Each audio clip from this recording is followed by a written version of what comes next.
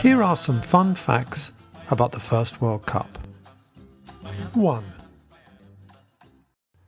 13 countries played in the first Jules Rimet Trophy in 1930. 2. There were 7 South American countries, plus the USA and Mexico. 3. It was held in Montevideo because Uruguay were the Olympic champions.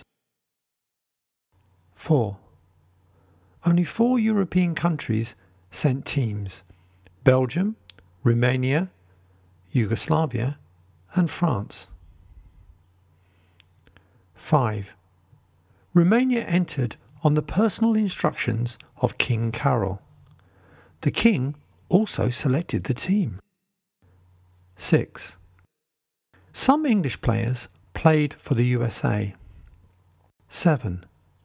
The European players travelled to the tournament by ship. This took several weeks. 8. The French travelled in first class. The other teams were in third class, but they all trained on the same deck together. 9. The French scored the first World Cup goal. 10. Uruguay won the final 4-2 against their local rivals, Argentina.